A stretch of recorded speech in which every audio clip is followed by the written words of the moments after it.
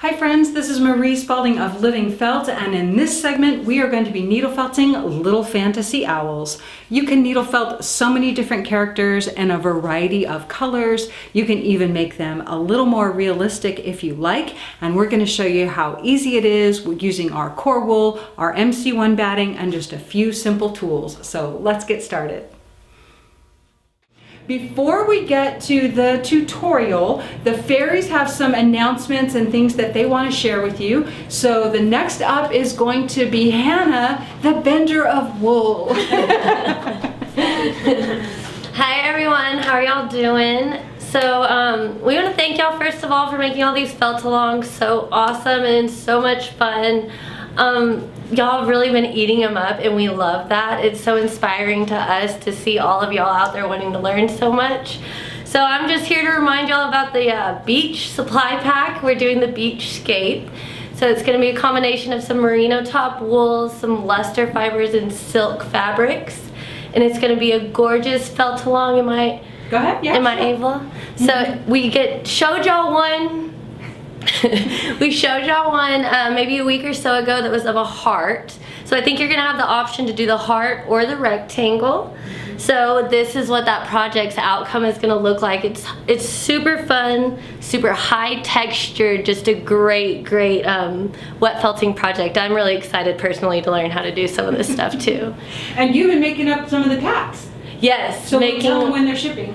They're going to be shipping, October 1st is a Monday, so we're going to try to get them out October 1st, maybe a couple before and a few after that, but right there at the beginning of October. That's our goal. Awesome. Thank y'all. Hi everyone. We've had some people asking about our silk stock, and I'm here to let you know that our Uzbek silks are back in stock and on the site ready for you. They are about a width of 90 centimeters or 35 inches, so we are very excited to get those back to you. And then I want to show you a new product that we are bringing out. We have something called viscose top, and this is right here, the viscose, right here, and this one here. And this is a new luster fiber. It is a inexpensive substitute for silk, and it is very soft, very shiny. Oops, some of those over there. And I wanted to let you know that people love putting this kind of stuff very close to the skin. It's great in wet felting projects. Some people just put a whole layer in their projects. It's a very processed fiber. It's similar to bamboo top, but it is man-made, so they got all the shiniest they could, really. But I wanted to let you guys know that these, while they are named very similar to a lot of our other names, they may vary slightly from the colors of those names. So here I wanted to show you, this is our kiwi. We have merino top, the viscose, and tussa. So you can see the viscose is quite shinier. This is the same thing in slate. This is the merino top and the viscose. And then in our cocoa milk chocolate area, we have the viscose top down here compared to the merino top and the what is it? Tussa silk, yes. So those are available in quite a few colors. I think we have about 24 to 26 colors for you guys, and they are a great inexpensive substitute to silk. Awesome. Okay. Enjoy, guys. Thank you, Jordan. Thank you. So we wanted to let you know that the viscose is now on the website, and I think Anne posted a link to that. We're going to include some viscose in the beachscape kits, the one that Hannah just held up. We're going to show you how to achieve a few different shapes if you join us for the beachscape felt-along. That's October 12th, and that's under our events calendar. And I use a little bit of the kiwi viscose in this picture. So it's very much a silk substitute. It's just very inexpensive compared, and it doesn't come in quite as many colors, but it is still really fun to work with. And Rebecca asks, how does the viscose compare to other silk when felted? Yeah, it's going to be very similar. It's going to compare to the bamboo and the tussa silk, and that you get sheen and you get the squiggle. It's just even softer than tussa silk. Yep. Very similar. Okay, and then Anne has something for us too, right? Okay, so yay, Anne! All right, hi everybody. Thank you so much for being here today. We just wanted to make sure to invite our fabulous felting friends in the Austin area to our Needle Felting Pumpkins and Owls event at the Austin Central Library next Monday, September 24th. We'll be there from 6:30 to 8:30. Needle felting pumpkins and owls, and it's gonna be so much fun. So if you're a felter in the Austin area, definitely come on down and join us. We'll be so glad to see you. Well, thank you for being here, everyone. Today we promised a felt along, and today we are going to be needle felting fun little owls. These are very non-realistic owls that I've been playing with and needle felting in quite a range of colors, which I think makes it super fun. I'm the least realistic person when it comes to art. I like to do realism sometimes as a challenge, but I like the freedom of just doing fantasy type things. So we're going to be working with, I just want to show you the fibers. We put this together as a little kit. We're working with our new fall arrangement in our MC1 goodie bag, which includes all of these fibers right here. And the owl kit is the fall goodie plus 2 ounces, it's 2 ounces, right, Anne, of the core wool. So we're working with our CW1 core wool today, and you can get our core wool in a batting or a roving. And on top, we're going to be putting our MC1, which is a batting. And for those of you who aren't familiar, if you watch even a couple of our videos, you'll start to get a taste of this fiber and how we like to work with it. And then, of course, you'll get to see it today as well. So that's what I'm going to be working with. And what we're going to do is turn down the cameras now. I'm going to show you some of the owls that I've been working on, and we're just going to jump right into it. So thanks for being here. Thank you, Anne, and thank you everybody for being here. If you're here for the first time, why don't you give us a hashtag new so we can see your beautiful face and say hello to you. And while we're looking for some people to do that, I'm just going to give you, this is one more glimpse at the colors we're working with that come in our new fall pack, and that is also included in the owl pack. So I've been working on my owls, starting to use a few more of these colors. Where do I need to go forward? Forward. Okay, good. These are some of the colors that we're in just a little bit. It's not big. There working with today. And I think I'm going to make an orange guy, so I'm going to set these out of the way. And these are some of the owls that I've been playing with. And gosh, you know, I feel like I haven't even started to really explore the varieties that you could do. I just wanted to first play with color shifting. So this is like our new chimney, our dark chocolate, and this is blending the chimney and the dark chocolate together to create the tummy color. This is willow, and I think we include a different color in the pack.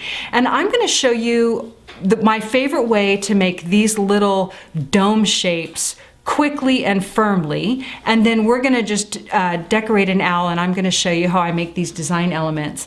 And I'm sure that after that you're just going to take off with your wild imagination and create them in many different ways.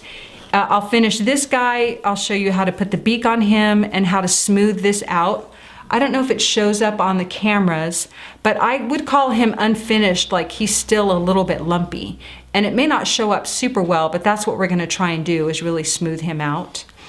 I'll show you how I make these little horns, and we're just going to decorate the whole thing. If we have time, I'll bring in some of these fun little decoration fibers, and I'll show you how we work them in. This was our original fantasy owl, and we used some of the Angelina in him and also some of the Neps.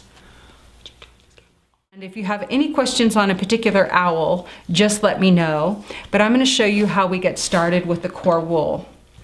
And this is our goal right here. I like to make a dome on a skewer, and I'm going to explain why while I make one, and then show you just a couple of alternatives. So this is what I like to do, is basically make a, let's call it, is it more like a popsicle or an ice cream? What is it, like a popsicle? It's kind of like a popsicle. I like to make a little popsicle. I find there's a lot of value when you have a center core that you're going towards.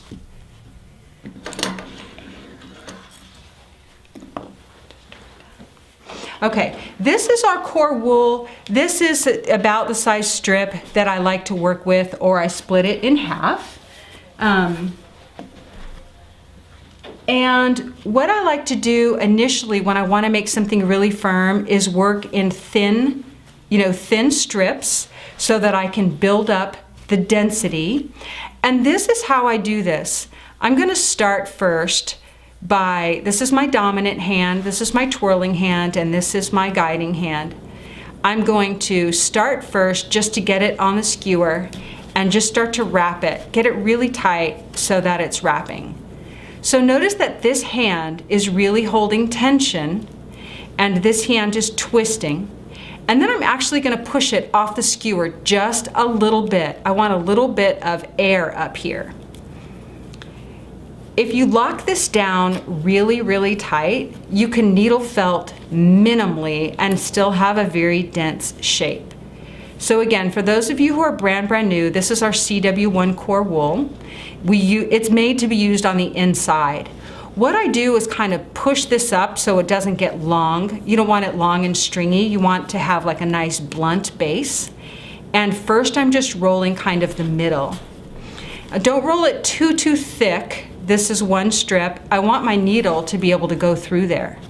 So you can start with a coarse needle. This is a 32 or something like a 36. Ours are color coded. The blue is our 32. And notice that when you poke, I'm going at an angle. And then just give it a turn and poke some more. You're just trying to get it to anchor down while you're holding all of the air out. You're just holding those fibers together the best you can. My thumb is better. Well, y'all listening, I took my brace off, so what you won't see me do is bend it. I can't bend it. But I took my brace off because my thumb feels strangled. I'm working on it though. I'm working on it. Yes? Rebecca asks, what if you want a more squishy owl? Do you wrap it less tightly? You can rest it. Look, getting squishy is not difficult. Getting firm is the challenge. Squishy is not difficult, but I'm going to show you two other ways right after we do this one. An egg shape is usually more squishy. Okay, so what I've done now is got this center core, like I can let go of it, and even though this is loose, it's not going to unravel. But just take a minute and get all of this laying down. If you want a nice smooth surface, the firmer you make the base, the easier that's going to be. So notice now I'm going to go right into what would be the base, just a little bit before I needle felt all this down. Use what you have here to kind of go up a little bit before you firm all this up, because otherwise it's just going to squish all down. So let me put on another layer, and then I'm going to show you how to roll for those who don't want to use a core.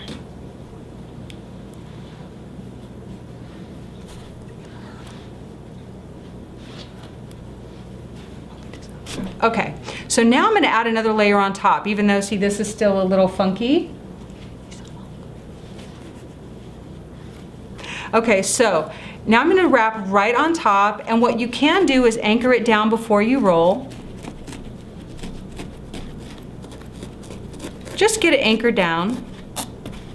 How much core wool do you use? These probably weigh, I think they don't even weigh 1/4 ounce. We'll weigh some once they're all finished. So I don't know why I seem to repeat the same size. I'm going to go to about right here. And then notice, see how this is just kind of arched and loose? We're going to shape that. You can have like a really flat, kind of a flat dome, fat top, or one that's a little more, this guy's a little more pointy, this guy's in between. Just depends on how you want to shape that top, how much you flatten it down. So just for our exercise today, I'm just going to tear that off. And notice that I never let go until I anchor those fibers down where I want them. And I'm always needle felting at an angle. I'm not banging into the skewer. And I'm not staying in one place. You want to work the whole thing and just get it all anchored down. Firstly, Miles shares that he really likes the idea of felting on the skewer. And then Shelly asks, have you ever tried putting core wool into pantyhose and felting those to make balls? Yes, in fact, we have a free download, and it may be in an old section of our website for wet felting balls in the washing machine. And we do have instructions for that. In fact, Speedy, my little doggy who's in here with us today, was my model because I put squeaker toys inside them and made dog toys. I know, you can put bells inside them for cats. So yes, that works well and is super fun. Okay, so notice that the top is still loose and fluffy, but the bottom is starting to get nice and firm. All you want to do, I'll move from my super coarse needle now and start shaping this a little bit. What happens when you work on a core is there's a tendency more to go towards the middle than to squish all the way through. And that makes for a nice firm shape. So before you put color on, continue working your shape so that it gets more smooth. Turn this one into this one so that you kind of work out the lumps and bumps and the fuzzies, and you're going to have the most control if you have it on a skewer. Okay, so before we switch to off the skewer, let me show you if you don't want to work with a skewer. Some of you have seen me do this before too. In place of a skewer, you can use a chenille stem or even a wire. Give it, fold it in half like this and give it a twist. Notice that I make a V here, use my finger and thumb to separate it and twist. And then just use this just like we did the skewer. When you get to the bottom, you'll cut it off, turn it up if you can, and shove it up into the base. Otherwise it wants to come out. So you can use this like the skewer. But one more thing I'll show you is just basically how to roll a ball or to do like an egg shape. So I wouldn't work with this much, it's too much to control. Like this is a double thickness, so split it in half. Devin wants to know how many different needle types do you use on the core base before adding the color? I would probably be fine with just 2. Even just going to the 36 after that one is enough. It's fine. You just want everything laying down and not lumpy. You don't want it to be like lumpy mashed potatoes. You want it to be like nice bread, so that when you put your color on, you're not now trying to work out all the lumps and bumps. So this is how I would make one if I don't want to make it on the skewer. Some of you have seen me do this in our basic shapes video. Start with a tube, roll it tight, start to roll it into a ball like this, and then roll and alternate it. Push in the excess and roll. Now at some point, you're going to want to start shaping it a little bit and let it get bigger. So let it get a little bit bigger, but you don't want like this, see this big poof? You want to always guide that in. So after you start to get your shape, notice it's kind of getting oval. You can keep working that oval a little bit, and I like to sort of taper one end when I get this big fat cylinder. Now I'm going to put pressure on this end so that it's a little more tapered, like to be the top, and the bottom I want to be more bulky so that I can have a nice firm base. So here's what I'll do. Even though this is long and tall, just needle felt that down. You're going to notice that right away this feels much more gassy than working on the skewer like we just did, because you roll so much up before you even needle. But still needle to the middle, to the middle, to the middle, and then work around your whole shape to get it in the shape that you want. And notice that you can keep adding wool on. Just remember, when you're making these shapes, the importance of kind of getting the lumps out of the core layer. You wouldn't make your bed with your sheets all rumpled up underneath the top layer. If you're gonna make your bed. Now you don't have to make your bed, some people don't make their bed, but if you make your bed, you're not gonna have a layer of sheets and a layer of blankets rumpled up and try and straighten the top layer, right? You want the underneath sheets to be straight before you put your comforter on top or whatever. So the same thing with your core wool. Work out your lumps and bumps the best you can in your under layers before you put your top layers on. Robin asks, how many inches tall is the base? Oh, let's grab a ruler, because mine are short. I just make them little shorties. But for those of you who are brand new, for those of you who are more seasoned, sorry for the pain in watching me do this. I know it's probably painful. I know it's probably painful to watch me do something so basic, but for those of you who are brand new, we just want to show you how to do it. And I'll show you that this one is definitely more squishy, you know, and is going to take more work than like this one. It's a little more squishy, and especially up here, so you're going to want to work out all your shapes before you add the top layer on. So my little owls, on average, was it Robin asked? Robin. Hi, Robin. My buddy Robin Barrett. Robin Bellick. Oh, Robin Bellick. Where's Robin from? This one is about 2.5 inches. This guy, now I don't measure them by the way, 2 maybe 1/2 inches. Owl measures. I guess I'm pretty consistent because they're all between like 2.5 and 3 inches tall. Mine are small. And we'll weigh them for you so you can see, but mine are tiny. What size is the felting mat? This one is our 18. This one is our 18 by 24, which is a really nice size mat. Okay, my vanilla popsicle stick is ready. All right, Ruth. Nice, it's a sunny day in Maryland. Connie says she always learns something. Bless you, Connie. Bless you. Okay, so let's start with the popsicle stick I brought today. And I'll go ahead and use something. Oh, I'm gonna use this color, which I've already started an owl. Should I use this color? Maybe. Pretty simple. Does it show up okay? Or is it too bright? I can go to chimney. It looks more like the hot orange on camera. It looks like the hot orange? This is our red grapefruit. It looks pretty good on mine. Okay, so we're gonna use red grapefruit. Now, if you get this pack from us, this is a half thickness of our MC1 bat. So, if you have our MC1 batting on the roll that it comes in, you would split the thickness like this to get it thinner. A half thickness is all you need. And this is what I do. You know, most of you figure this out all by yourself. I just kind of piece it so I know about how much I need. Then I'm gonna just pull that off. Just tears so easy, very, very short staple length, and allows you to get lots of detail, easy to blend. And then I'm gonna leave a little over the top and a little over the bottom. So this is where I fit, and I, measure like a finger or two depending on how big your base is. This is all we're gonna do. If I have a blunt end, you can just taper it out a little bit, and you can also tuck it under. So I'm gonna roll my little guy tightly, and I am using my new favorite tool, which is the modified Jennifer tool. Jennifer Fields. It's 4 to 5 42 triangle needles rubber banded together. Cheapest tool you can get. We do sell tools. I love tools. This is my cheapest tool ever. You don't even have to. I should start giving away rubber bands if you buy 2 packs. This is what I do. Start on one end. Treat it like shelf paper so that you work out all the excess as you go around.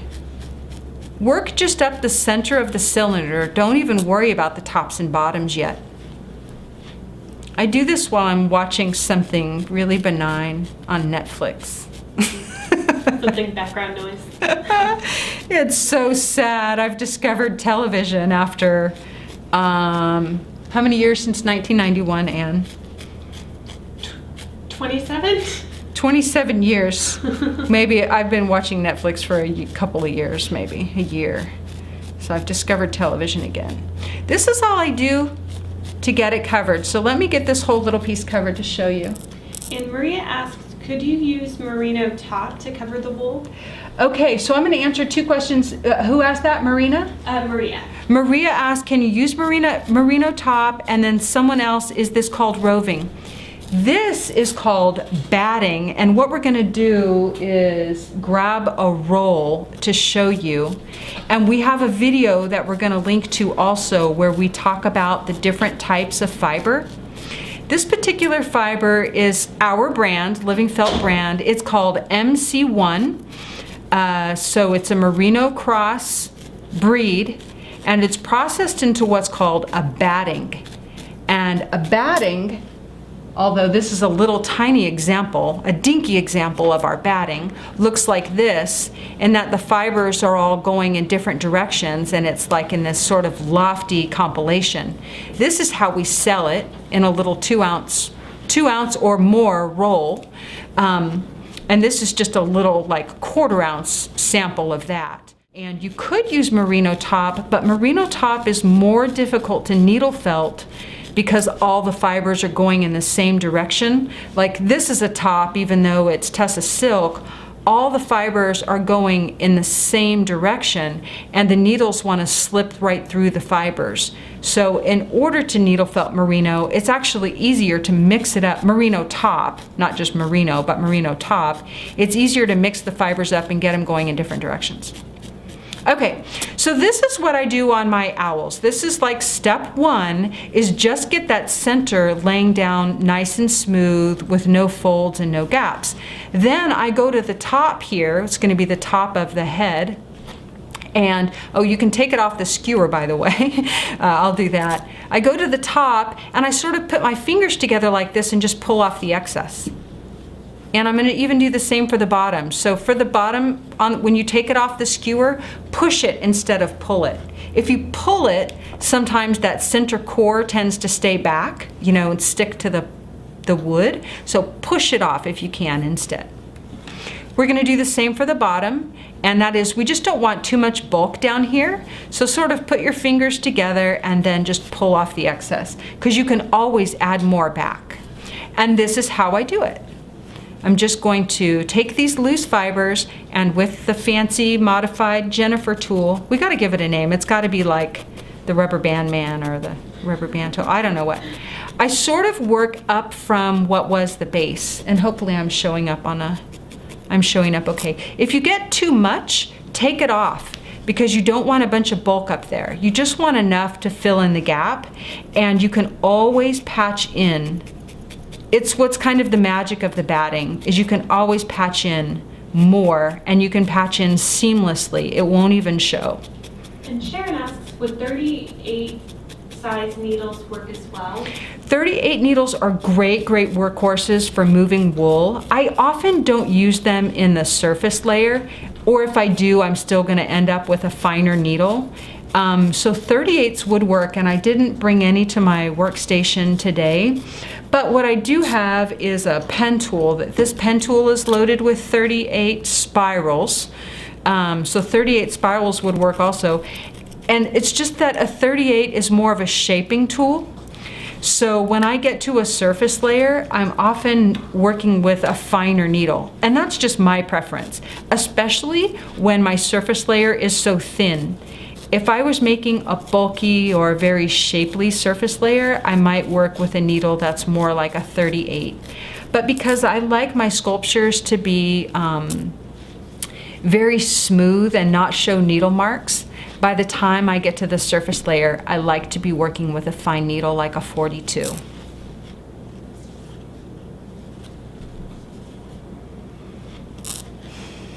Iona says hello from Sweden. Hello. So wonderful to have you here. Okay, so the same for the bottom. We don't want too much bulk. Pull that off. You can always use these little bits. You can always use them in something else. And just guide that wool along the bottom. Just sort of tuck it to the center and then flatten it out just like that. Karen asks, so will you use the finer point spiral later on in finishing? No, I like the 42. The 40 spiral, I use a little more selectively. Some people work with it a lot, and I think it's, like I've said before, it's kind of like a paintbrush. It depends on what you like. I like a 40 spiral, like when I'm doing a landscape picture or something, and I'm really working on pulling the wool down and like what feels like two different levels, because a spiral you have to push in a little more far in order to use the different bits of the spiral. But these 42 gauge needles have barbs that are right along the ends here. It has like 2 sets of barbs that are right close to the tip, and that's why I like this needle for surface finishing. It's my favorite personally. Okay, so what I would do on these little owls is this is quite lumpy and bumpy, is I'm going to continue to use this tool or a single 42 and just work over all the bumps. And what you'll notice is that I'm often not working like from my line of sight is straight to here. I'm often not needle felting here. I'm needle felting here, which is a horizon. So on the live camera, that would be here. From your live view, I would be needle felting here, where I can see, use the foam as a background and see what's still lumpy and bumpy as I turn my piece. Does that show on the live camera? And then, yeah, so I use this horizon to see what do I need to needle felt, and that's why I'm often needle felting away from me and away from my line of sight.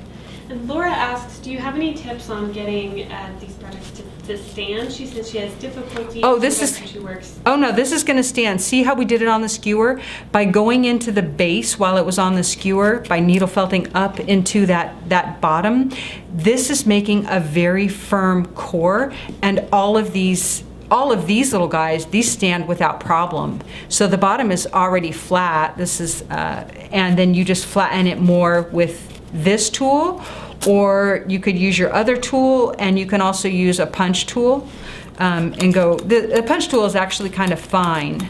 But anything to just get that bottom flush, that's all you need, is to get the bottom flush, and they'll stand just fine. Now I wanted to show this tool for those of you who have it. The 8900 is great for working over especially like a sphere or a surface, and rather than use this little tool, if you have this one, it's loaded with 40 triangles, which is a nice fine needle, and it will go around and just shape your entire piece rather quickly. So get this piece shaped up, and I'm gonna jump ahead so that we can finish our owls, and I'll show you how I make all the little tiny bits. And I'm gonna leave this guy just a little bit rough so I can show you how we do that. The next thing I usually do is decide the eye and the tummy. So let's say we're gonna kind of do, let's do this guy that I'm working on right here so I can kind of catch up. It's so easy, and most of you can see already. But so I'm gonna use this pomegranate, it's kind of a raspberry color here on the tummy. And you just kind of decide, like I have lots of different little eye models here. This is for the live camera. You could go so many directions. I feel like I've barely scratched the surface with, you know, how you might make the eyes. Just decide kind of how you want your eyes to be and how big you want them to be. I'll make them just kind of like this little guy, I guess. So you can put your eyes first or your tummy first. In our pack, we're giving you a very dark gray. This is called coal, so it's almost black. Which is really great. And when you do the eyes, you can either do the center first or the outer ring first. I do both. We doing okay, Anne? I need a single needle. Could you get me a 42? Sorry, I didn't grab a 42. So these have coal and then green and then yellow. Maybe what I'll do,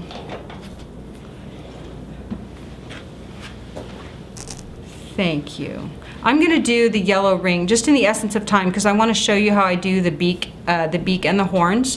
When I do the ring of the eyes, I just take a thin strip and then you just roll it, like you can roll it in your fingers, you can roll it on your jeans, you can even roll it on your foam and just make a little noodle. A noodle, kind of like a noodle.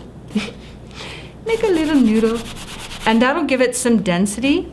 You know, you're actually dry felting it a little bit when you do this. You don't have to poke it to give it that shape. Felting is just entangling the fibers and getting them to lock together. So you can dry felt it a little bit to make yourself a nice noodle. And then shape out your eye rings. I'm gonna make the rounder part of him. I usually use my finger or something to make that big circle and pinch it off. And thank you very much. If you make them both at the same time, you know that you have about the same length. You can always add on to these if you want to. So just start somewhere. If I'm doing this at home, I don't rush. I'm not a production felter even on these little projects. Like if I'm making one of these, it's because it's therapeutic. I'm having a great time. Someone asked me yesterday, what do I do after work to relax? And it's actually little projects like this, something that I can pick up and put down, no pressure.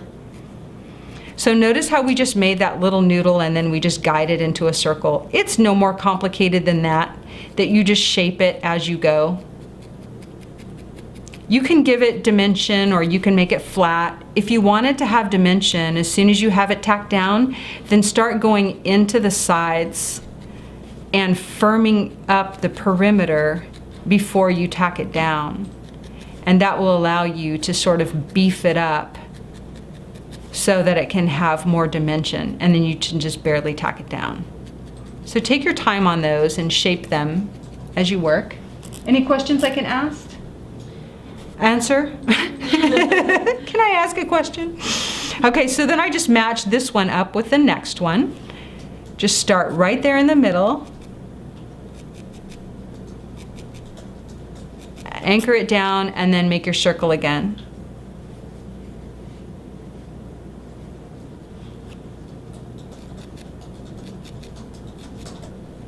Are some of y'all needle felting along with me? Are you making a little owl while I'm felting? I love Kimberly Pulley posted an owl. It was like a little barn owl. I was telling the girls that the owls came back to my yard just this week, hunting behind my house. You don't have to worry about the center too much because you can drop a new color, you know, down on top of that. Just try and make the two eyes the same. And you know, the one thing I think would be fun to play with is, you know, you can have worried owl by squishing in the, you know, squish in the little sides instead of making them perfectly round. You could give them eyelids, which I haven't done yet. You could have fun with it. Maria says the eyes look like glasses. They do. Okay, so that's just how I make the inner eye, the little noodle shapes, and then you can just drop, like if you want, you can drop the coal or whatever. I'll show you the eyes again in a second, just some ideas anyway. All these are ideas because you guys are brilliant. You're going to come up with some adorable, amazing. Some of you will prefer to do something a little more realistic. Oh wow, Darlene shares that she has a mated pair of great horned owls in her backyard. Wow. These, I think that these ones, last year I had barred owls, and this year I think that I have barn owls. I don't think they're the same. They look different color than the ones that were there last year. Okay, so these ones I'm just filling in with the coal, and notice how easy that is. You can just tuck it all in loose. You don't have to shape it, and then you can actually twirl this around to make it kind of round. Just twirl it to gather up all those loose fibers. Now this little guy is very rough, I'll tell you. I would really spend some time on him. But I want to show you how I do the little horns and stuff. To put a little dot in the eye, just grab another little fluff, plunk it down, and poke it once or twice, and then twirl it. Poke it once or twice, and then twirl it. That's all you got to do. It's so, so, so easy. You know what I'm going to do is end up going home and working on this little guy. Twirl, twirl, twirl. That's the technique. Twirl, twirl, twirl. Okay, so let me show you how I make the beak and the horns, and we'll cover the tummy too. We'll do the tummy right now. I'm just going to put this right down there on him. And this is all I do is just sort of pull it off, match it up, pull it off, and then I like to tuck it right up underneath the eyes. So I know it probably doesn't show up too different from you all. Any tips on getting the eyes even? So Kim, the thing would be to get the eyes even, one of the things I've done is just build 1, 1, 1, 1. So like on this little guy, I put the yellow first and then the brown around and then the brown around and the black in the center. Or so I would just say build them at the same time, or like this little noodle. If you do the noodle project, then you can get the noodles even at first. That's just kind of what I've been doing. Same on this guy. Put the black and then the perimeter. So just do the eyes in stages side by side. When I put the tummy on, I tuck it right, usually in between the eyes. And you know, as you change your design, you'll see. But notice all you have to do is tuck your needle right up underneath there and get it to guide around. I find it fun if the belly color is very similar to then trim it with another color. And this is what I would use my multi-needle tool here, my little modified Jennifer tool. This is a really good shaper. It pushes more wool than you might think.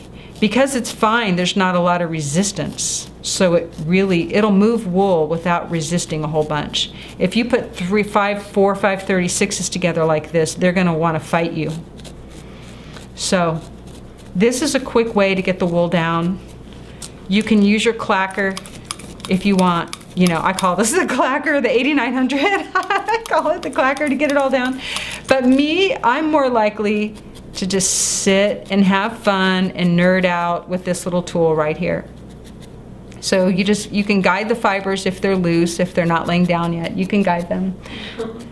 Shelly says it looks like Beaker from the Muppets. Aww, I love Beaker. You should give him a big honking nose. So this is my super rough owl. He needs work, but I just want to show you the techniques, and I'm going to show you how to smooth them also. See that the clacker tool left a bunch of holes because you drive it so far in. That's why I don't like it for surface finishing.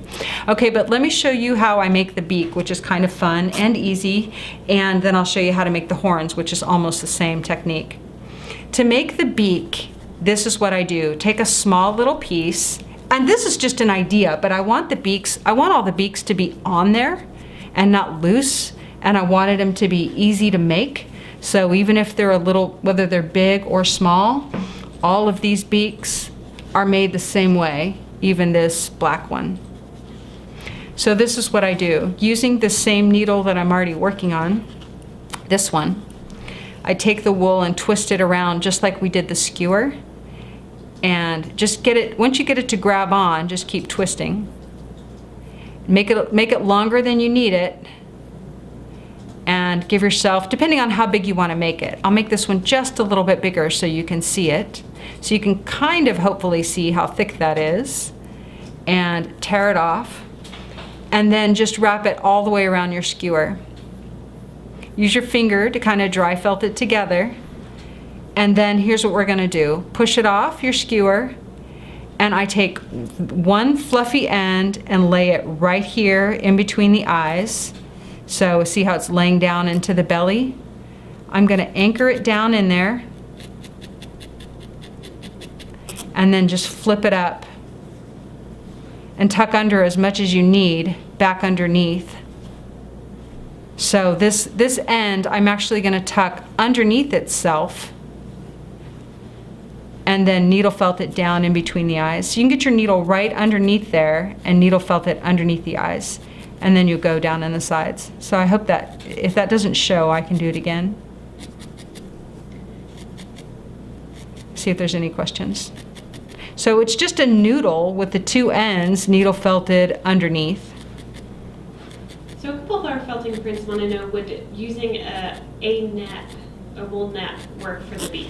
I did that on this guy. This guy has a little wool nap for his beak right there.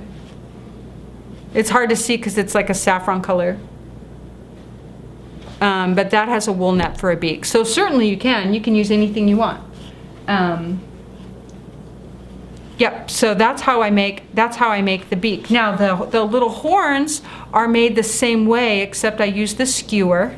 And gonna have to jam and do the sleeves. So let's do the arms, wings. The wings. Okay, so for these little horns, have fun making these in different shapes. There's two ways I make them. One is a triangle and one is a roll. So the roll you already have figured out. Play with the sizes. The roll I would make on the skewer. Let me push this off the skewer. The roll I would make on the skewer, like these, let's see, these here are a little roll, the more pointy long ones. These are a roll, a cone really. I call it a cone. And I make it on a smaller skewer. This is a great big shish kebab skewer. I keep one end tapered with next to my finger, and this end is going to be loose and flayed, sort of triangled out. So make this like a triangle. Make it a cone. Felt it with your fingers.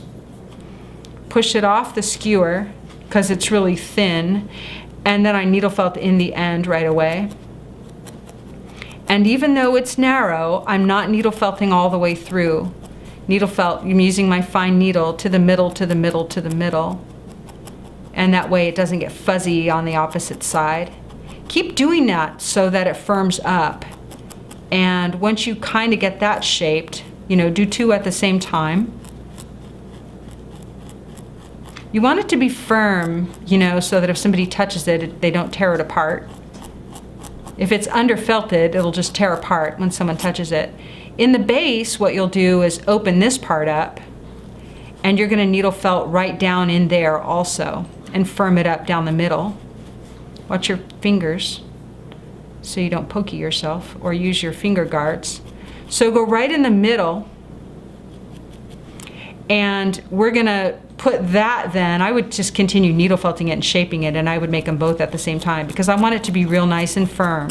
So that's how you make a cone one on the skewer, or you can make a triangle, which I like to do also. The flatter ones, when I want it to be a little bit flatter rather than pokey up like this, then I just do a triangle really. So pick your shape, play with it. I just put the skewer here, fold this over, and then I'm going to fold it actually back over itself so that it's like a double fold. If you can see that, it's kind of like a double fold because I want it to be thick. So then I'm going to needle felt that first in place, just get it down, and then I'm going to start to actually kind of shape it in so that it gets more narrow. I'll needle felt on both sides. And down the top, you've got to firm it up really on all sides. Otherwise, it's going to be thin and easily tear apart. So remember to go to the middle. Remember to build up the bulk, and that you can push, you need to push bulk from all sides. The same in here, you can firm it up. You can firm this up this way too. So what I'll do is I'll make these shapes however I want them, get them so that they really hold together, and this is an example. I just sort of pinned this one to this owl, so I want to show you how we blend it on. For those who did the doll class with me, you got to see like how I like to blend layers so they don't show. And for those of you who haven't worked with batting before and you've only worked with roving, which tends to be a longer staple length, I think you'll appreciate how easy it is to join two pieces when you have batting and have it not show. So what I'll do is just fluff this part out and make it nice and flat, and then lay it right where I want it. And when you join two pieces, you're going to go this direction. Blend long ways and don't go against. So you won't go this way. You'll blend your fibers this way and go up the whole length, meaning from here to here, so that you're joining those underneath layers also. If you want it to sort of stand and have, you know, dimension. Turn it around and then just blend that down. And everyone wants to see how to attach the neps and the glass eyes. Okay. Okay, so we'll squeaky that in, and let's do neps real fast and glass eyes. Okay. So glass eyes first. We'll just do a quick demonstration. Do we not have any E6000 in the drawer, do we? Do we have E6000? I don't think E6000. Okay, so let's do glass eyes first because I'm just going to show you since they're fast. These are glass eyes and these are a size, is this size 9, eh, Ann? 9 or? It's either the 9 or the 7. This is the 9 or the 7. I'd have to look and see. When you buy glass eyes, at least from us, they're going to come on a single rod and they're joined. So you'll cut them the length you want them. You're going to need a pair of wire cutters. So these are needle nose pliers and wire cutters. If you happen to need some and you're shopping with us, we have them in the store. The only thing I say is cut them at a real nice angle so that that wire that you cut is really sharp. It's got like a sharp point to it as much as possible. So you're going to cut them off the wire. I tend not to glue mine in because I'm always teaching, and so some people will glue them in with super glue or E6000 glue. So you're going to cut them as short as you need them, and then on your figure, whatever you have for the live camera, for the regular camera, what you're going to do is use one of your really coarse needles, and it helps if you drive a hole. Now I'll tell you that if your figure is super squishy, this is not rock hard, but if it's super squishy, when you go to push the eyes in, the wool is just gonna wanna cave. So you need to be able to make a nice hole. And all you have to do then is push them in. That's it. You cut the eyes, make a hole, push them in, and my encouragement is to kind of bury them in a little bit. You know, they shouldn't sit up on the face, they should be down, as you can see here. And then once you have the placement and you know you love it, you can either put glue in the hole or glue on the end or glue on the back. Just be careful because it'll get all over the surface, and glue them in place if you want them to be forever in there, okay? So that's like easy, easy, easy peasy. Let's look at the neps, and I'll show you how I like to do the neps and maybe even the Angelina. So this is plum Angelina. Woo wee. These are some crazy neps. You can't go too crazy with neps. Neps, for someone who's going to ask, are felted bits of wool. They're felted, so you know they're already kind of done. What helps to do, if you want to get them in your figure, is use whatever color they're gonna go in with and just get a little fiber in between those neps. Trust me on this one. I'm even doing it with the Angelina. Just get a little fiber in between them and you're still gonna get the benefit of the bling. Okay, so I've got a little bit mixed in there, but it's still gonna look grand when I put it on my little figure. So that might be a little wide. Maybe his whole tummy should be neps. Yeah, that's what I want, is Nep's belly. Okay, then you guys will believe me that this works. Now, you're gonna lose some, oh by the way, but what you kind of do is trap down the neps with wool on top, so the wool kind of stretches over the top. And I would use my little thin gauge needle and try and needle felt the wool that is going in between. It's difficult to get the neps to needle felt onto the wool. My friend Joyce showed us how to go backwards, and I'll show you that real quick too. Joyce Hazelrig was just here and did the dragon workshop with us, which was amazing and fun. And I hope next time that I'll have time to make a dragon. So I would take a thin little wisp of wool like this over any other neps that I want to anchor down, just sort of lay it over the top, and then needle felt that wool instead of trying to needle felt the neps. Now some neps are going to come off. The same with this Angelina. I'm about to trim some of this Angelina off. Neps are felted so they don't want to lay down, but you can try and get them to lay down. And I do that, like on this guy, by really trapping wool over the top. And that's how I did that. I'm gonna scroll so I can see if y'all have any questions. Now these are really sitting on top, so what I would do is continue to blend some wool on top so that you get like the element of neps, but you're not gonna get them, it's difficult to get them to really lay down all by themselves. I'm about to get the hook here from the fairies, but let me grab just a little pair of scissors and take our hornless owl. Oh, Anne to the rescue. And I'm going to trim away this Angelina, and even maybe some parts of the belly that I don't want there. Some of them are a little far. I think he would look cute with neps above his eyebrows. Do you find these scissors? Oh, these are fine. Okay, so what I'm gonna do is just trim away this Angelina that's like hairy and crazy. Angelina, for those of you who don't know, is it's a polyester fiber and it doesn't felt, so you have to anchor it down. These are big scissors for the job, but all I want to do is trim away the great big hairy bits. He looks like a goofy chick and not an owl because he doesn't have his little horns. But the nubs don't really want to felt all by themselves. So the other way to do this, that's how I did these around the perimeter, is just with little bits of wool around the perimeter. But the other way to do neps that my friend Joyce taught us is to put them on your fiber, let's say like this, and then you needle felt from the back with your punch tool.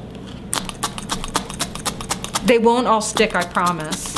You still have to, you know, coax them a little bit, but they tend to needle felt up from the back. So that's another way to do it, and then you would have to apply that to whatever you're felting. So anchor them from the top or felt them from the back. Okay, so just a quick look at wings. You can really have fun with this or be realistic and semi-realistic, you know, add some little details and what would look like little feathers with little tiny just strips of wool needle felted down. It takes a lot of time, but it's really easy to do. You just tack it down. Or you could put on wings that are decorative like this. I made mine firm and they're sticking up off the owl. They're dimensional. Or you could even make them flat. So there's any number of ways to do that. And this is just, of course, on these playful little owls. So let's look at how we needle felt the wings in place. And what we're going to do is take off a little bit of wool, in the color that you want. You can trim it if you want to. And we're just going to fold it over and then needle felt it in place. Pull off 2 lengths of wool that are the same so that the wings match. Fold it in half over your finger and then just check your size and your placement on your owl. I like the wool not to extend too low onto the body, but you can always pinch it off. So I start needle felting at the top, and if you want to make a heart like this one, create your indent very early on so that you can sculpt the wool. I do like to use my fine needles for this because it is the surface outer layer, and I find that a real gradual compaction can make a firm compaction, but also without leaving a lot of needle marks. So if you enjoy that process, then take your time and go ahead and work with a fine needle. And notice that I kind of go around the outside and scoop the wool in so that it'll make it kind of fat and beefy. If you don't want it to have dimension or to be puffy, then you can just needle felt it straight down, and you might make yours even smaller than mine. I start needle felting at the top and work my way down to the sides, and I still might pull some wool off the bottom. This just helps me see how much wool gets pushed so I know how much to pull off. And if you use your opposite hand to hold the wool in place, then you won't pull off too much. If you're using roving or top, something that's traditionally processed for a longer staple length of fiber, that's really helpful as well so that you don't pull off more than you want. So just keep shaping it with your needle felting, bring it down to a point, and compact it as you go. You know, keep sculpting and compacting as you go. Notice that I kind of work the whole shape over and over and over. And even though it looks like it has needle marks now, as you continue to compress the wool, those will go away. I like to take my time on this part, or any of the part that, you know, is the outer layer of a sculpture, because it is fun to make them as smooth as you want. You can use a multi-needle tool if you like. Just note that any time you're using more needles, there's a tendency to push more deeply. And so even though there's fine needles grouped together, it's liable to make it look like there's more holes. I really like to finish the last, you know, at least 20% of a piece with my finest needle. And just work the whole piece and sculpt it down so that you get it all out. In a minute here, I'm going to show you a piece that's not quite finished so you can look at and see how we smooth. It's one of the most common questions I get is how to smooth, and this is just how I do it. Exactly what you're seeing now is just poke, poke, poke, poke with a very fine needle. So look at this little guy. I'm going to try and show him to you up close. And I would call him not finished. Here he is, focused. Look how rough he looks, especially his tummy still looks rough, even his eyes and his entire outer little coat. This is something that I would just sit and work with the needle. I'm showing you that I could pull fibers up a little if I want. And when I finish, I just do shallow, shallow pokes. I'll vary the angle, I'll rotate the piece, and I poke everywhere there's not a needle mark. Now, usually we're viewing a piece at like an arm's length, but when I finish, I am like inches away from my piece. So when I'm smoothing a surface, I get real up close and personal. And if you want your work to be more and more detailed, whether it's playful like this or realistic, sometimes I find that just the better I can see, the more light I have and the closer I get to it, I can see what's happening. And I'm just going to go around and poke the surface like this. Poke, poke, poke. Very intentional little tiny pokes all around the surface. So think about compressing the wool down to the level of the needle marks that you see. Once the surface is no longer furry or hairy, with this batting, it might have just a tiny bit of fuzz, but it won't be hairy. If it seems hairy, then needle felt it some more. Other fibers tend to be a little more hairy or a little more furry. Still, if you get it nice and firm, if you have a hairy wool, you can trim it. With this, it'll pretty much all lay down and you'll be able to rub it without messing it up. And that's when you know that you have it nice and flush or smooth. So you can rub it and it doesn't even show. See how minimally fuzzy that is? And I haven't even finished it. So just keep needle felting and poking and enjoy the process. It's really rather meditative and fun.